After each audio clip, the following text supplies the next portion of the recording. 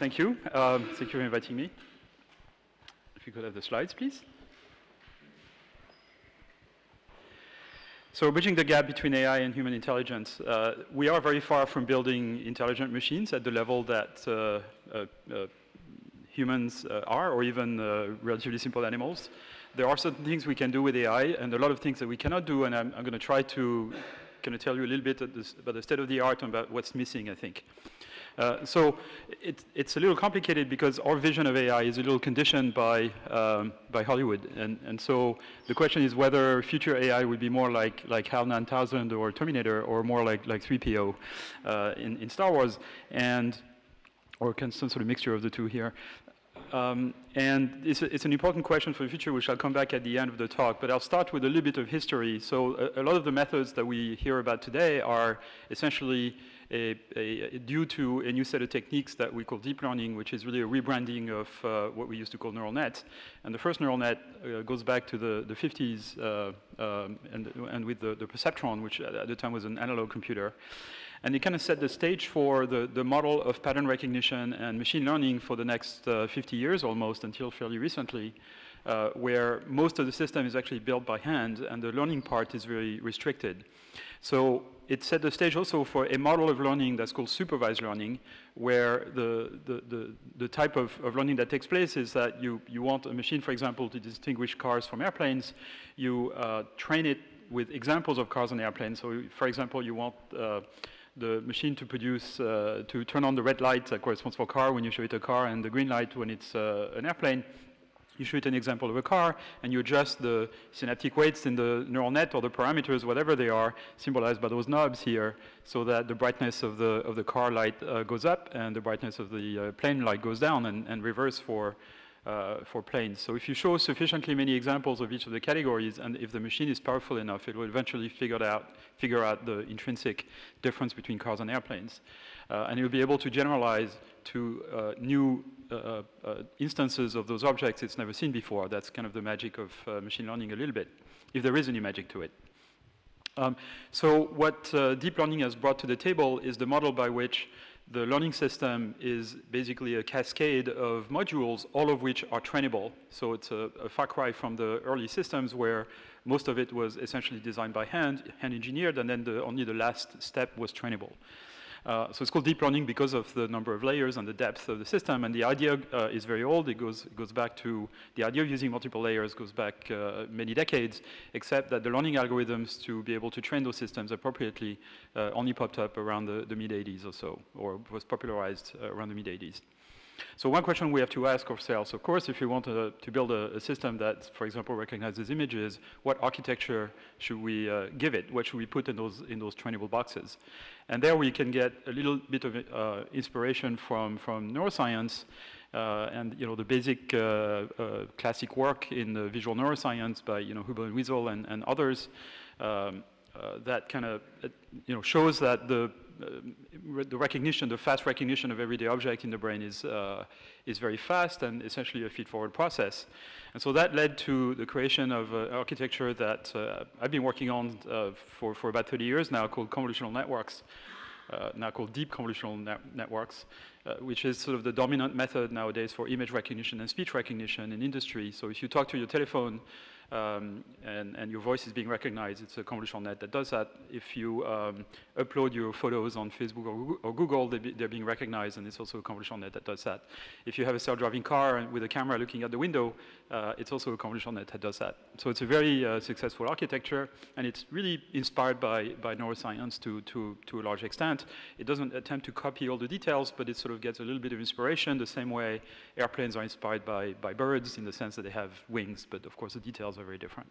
So why do we need all those layers? We need all those layers to be able to let the system learn hierarchical representations of the world, where the low-level features that are extracted by the system are very simple motifs like oriented edges, very similar to what neuroscientists tell us neurons in V1 are doing. And then you go a couple layers up, and you find units in those convolutional nets that identify slightly more complex motifs like corners and circles and gratings and things of that type. And then you do a couple more layers up. You go a couple more layers up, and you see neurons that detect parts of objects. and then objects, and then interprets the entire scene and things like this. So you get this sort of compositional hierarchy that those systems can essentially learn from data just by being shown examples together with labels, supervised learning.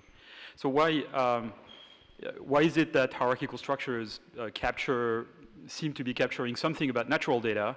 And it's probably because the world is compositional. So Einstein famously said, the most incomprehensible thing about the world is that it's comprehensible. And it's probably because the world is compositional.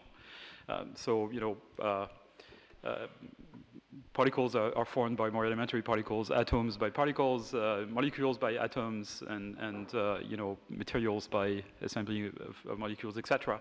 And then you can go up the hierarchy, as we were talking about earlier, when talking about physics. So something is very similar in perception, where perceptual objects are formed by more elementary objects that you can detect combinations of. And so there is a saying that I think is particularly appropriate to say within this venue. My friend Jason Eisner from Johns Hopkins University says, the world is compositional, or there is a God. Possibly inclusive or, yes.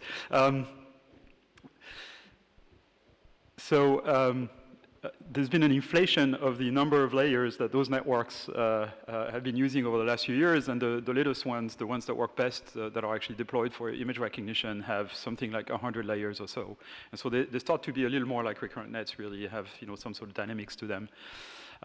And typically they have billions of connections. I'm talking about practical networks, so the ones that are used to recognize, for example, the 1 billion or 1.5 billion photos that Facebook users upload on Facebook every day. It's every day.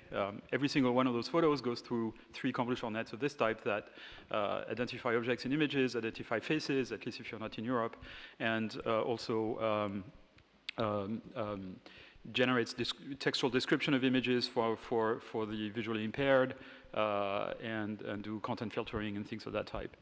And those systems have hundreds of millions of adjustable parameters in the form of those simulated synapses between neurons.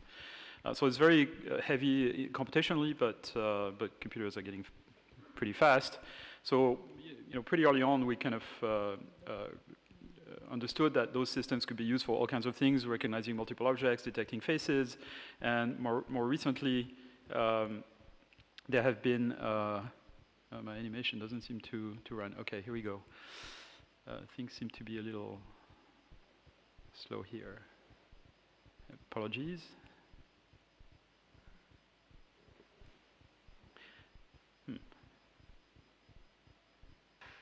Okay. Oh, very slow. Okay, here we go. I'm not sure what's going on.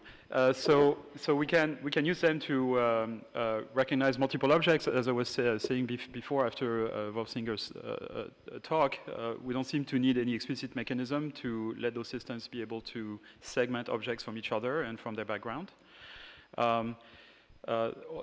Some of those ideas have been picked up.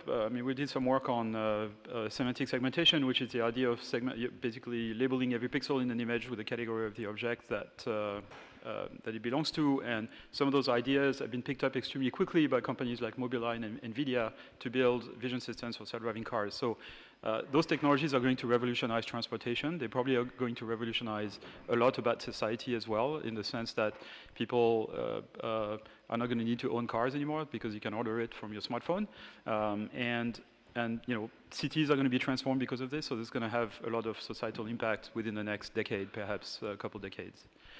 The state of the art in computer vision is making progress. Now we have systems that can essentially not just recognize objects, but also localize them very accurately, including the outline.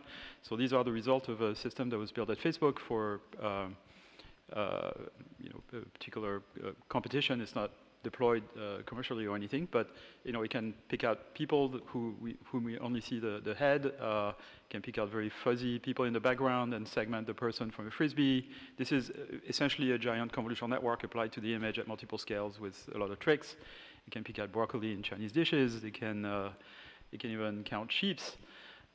So these are things that computer vision scientists, if they had been asked 5 years ago, would have said, these are extremely difficult problems. We may not be able to solve them within the next 10 years, and now we have them. So progress has been extremely quick, partly because the popularity of those methods have brought a lot of very smart people to work on the question.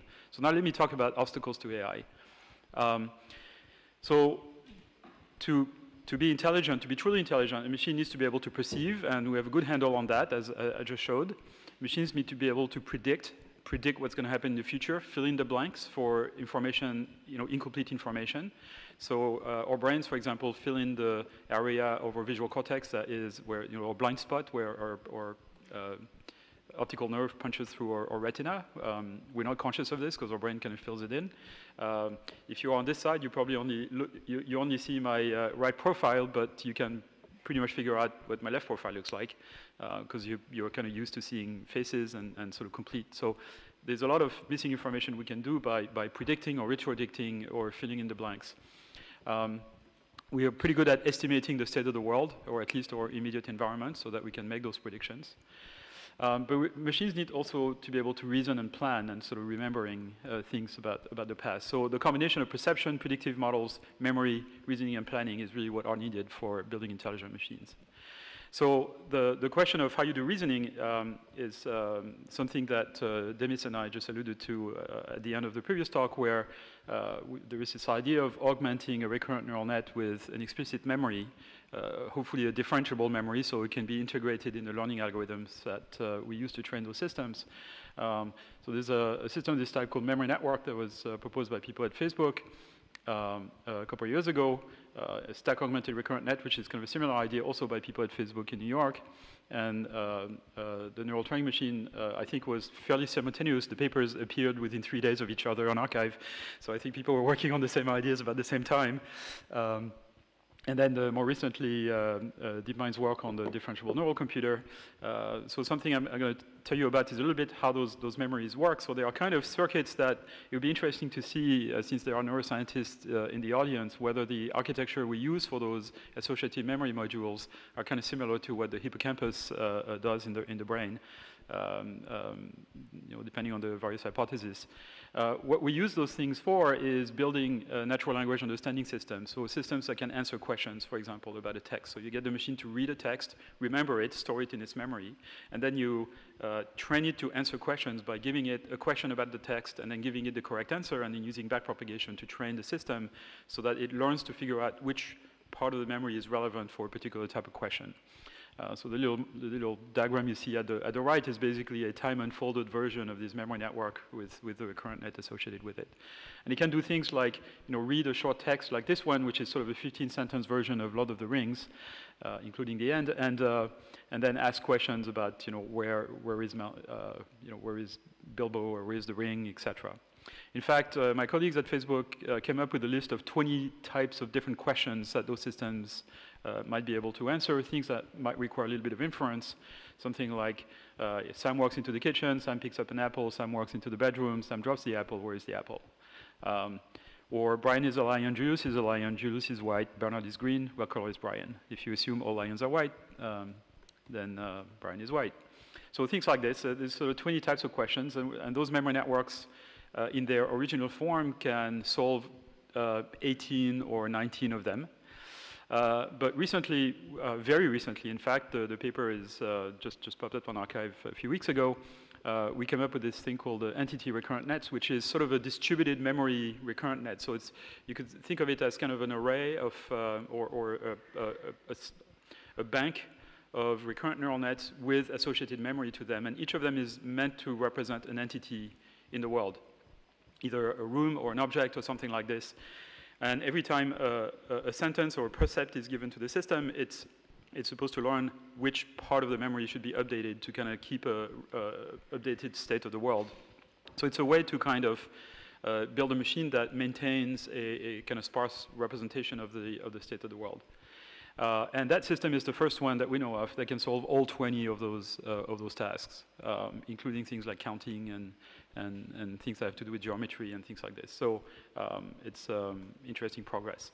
But really, what we want machines to be able to do is acquire common sense. So what does that mean? And it's a very constant theme in AI that computers don't have common sense.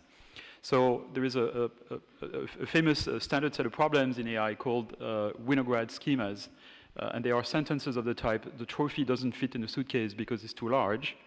And you can tell that the it refers to the trophy, or the trophy doesn't fit in the suitcase because it's too small, in which case the it refers now to the suitcase. And what allows you to lift the ambiguity about what this pronoun refers to is your knowledge of the world, your knowledge of what you're supposed to do with trophies and suitcases. If I say Stan picked up his bag and left the room, which I hope he's not doing, you can infer a lot of information that's missing from this sentence, but that you can infer because you know how the world works. You know he's going to have to stand up, extend his arm, close his arm around his bag, walk out, probably not fly, not disintegrate like this person here, and go through the door, and probably is not going to go through the wall. He has superpowers, but maybe not those. So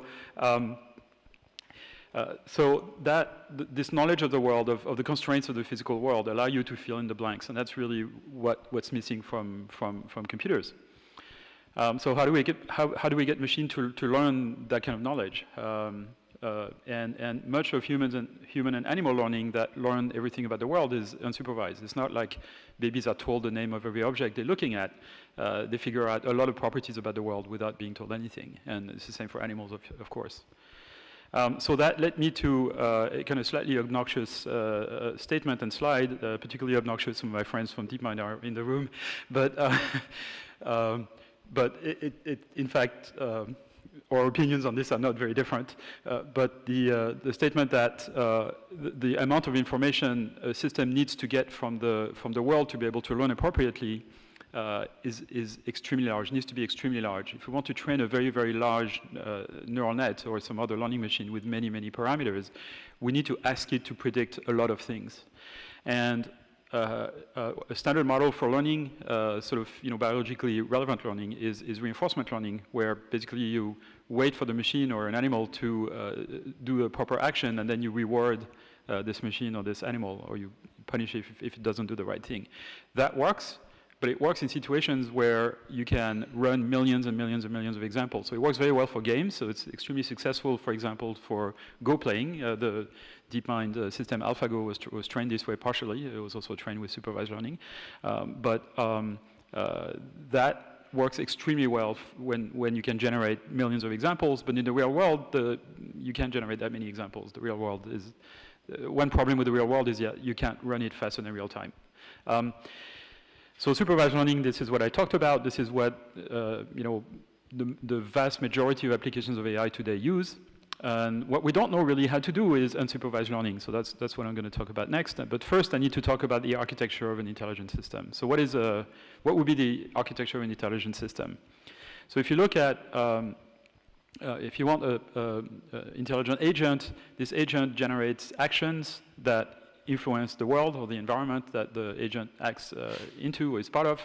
The world responds with percepts or observations that give out some information about its internal state.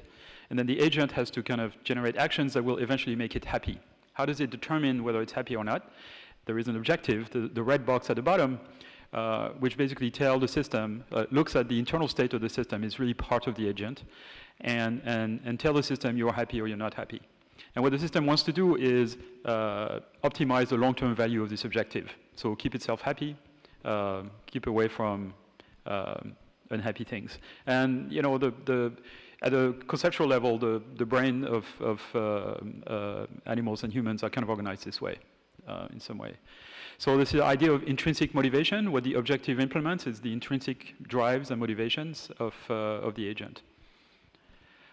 Now, for the agent to be intelligent, it has to be, it could try many things in the world to see what works, but again, the world is slow, and there are things that you try that might kill you. So what you really want is you want the agent to have a simulator, a world simulator, some sort of model of the world that allows it to predict what's going to happen in the world because the world is being the world, or as a consequence of its actions. And so inside of the agent, there is a world simulator. There is an actor that generates action proposals or sequences of actions. And then there's a critic, which is essentially a module that estimates the long-term value of the objective, the expected long-term value of the objective. So this is where sub-goals can be defined and things like this. So if you kind of run this for multiple time steps, there is a percept that comes in that gives some idea of the initial state of the world, and then you can think of this as kind of some sort of giant recurrent neural net that you can train to optimize the ultimate objective function.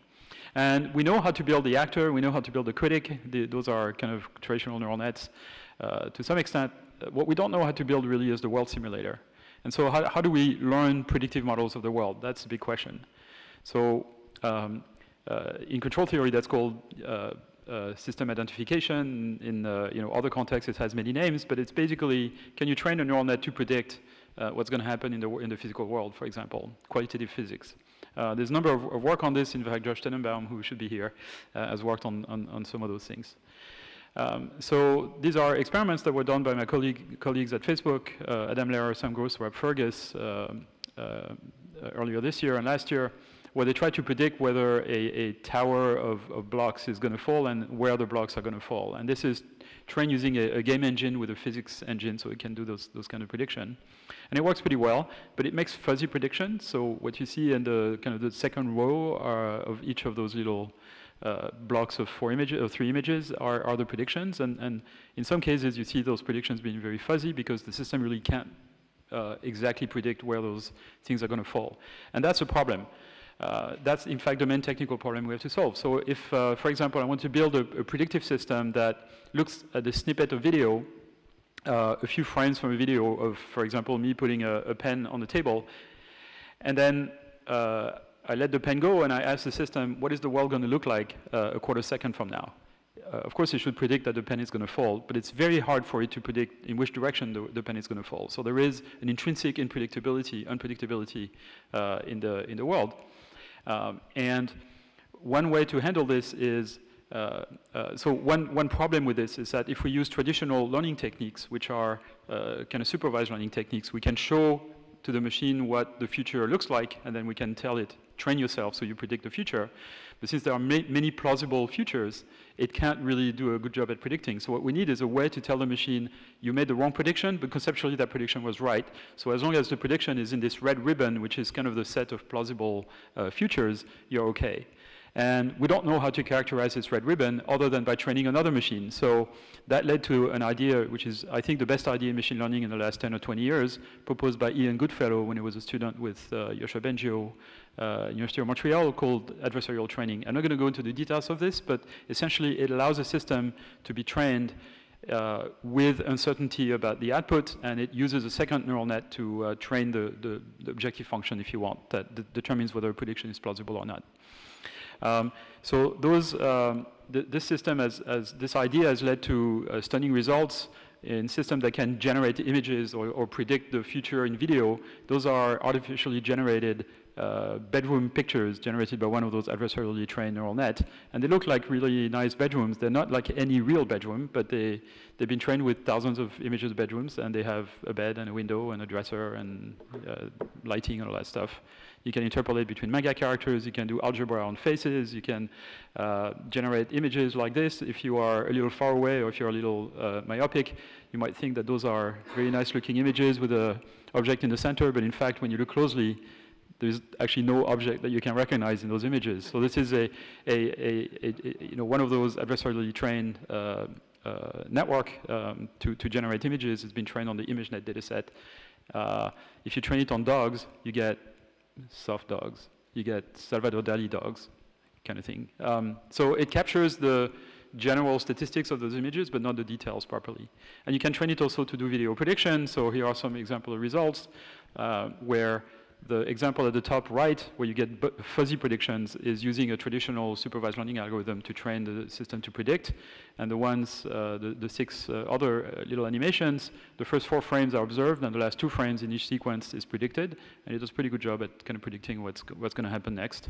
These are other examples of those predictions, where when the frame turns red, that's when the prediction starts. So these are examples where the system, if you look at the image at the bottom in the middle, it's a bookcase, and as the camera moves, the system has to invent what the bookcase looks like in places where it doesn't see it, and it kind of figures out what it should look like, more or less.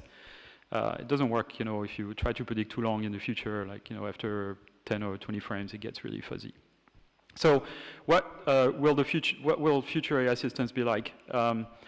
Humans and animals' behavior has basic drives that are hardwired by evolution that make us do our sort of basic behavior. And we need to build this into machines as well, just possibly as a safeguard, but also as a way to drive their behavior.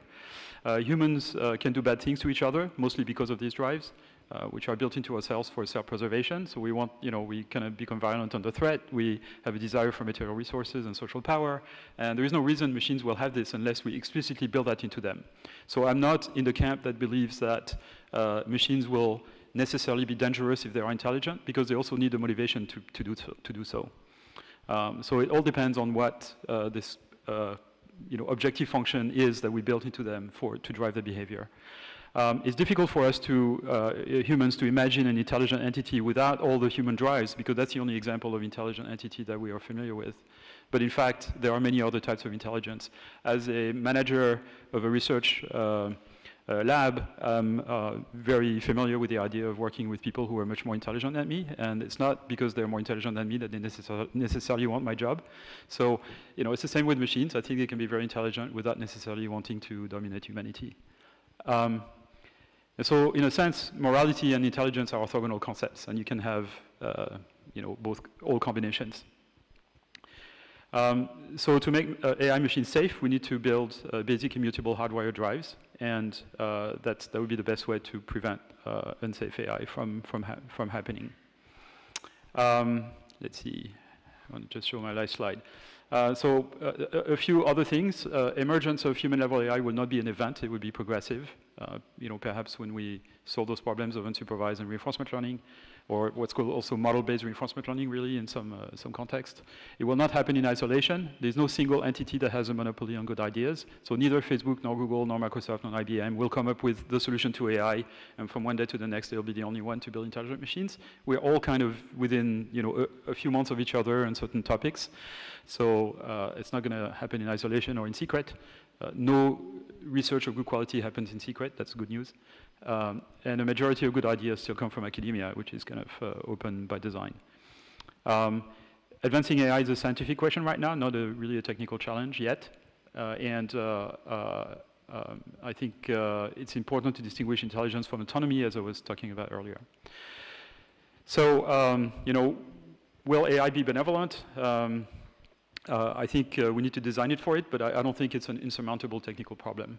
And will it be morally wrong to disconnect them, for example, like in the movie 2001: A Space Odyssey? It won't be immoral if they don't care. Thank you very much.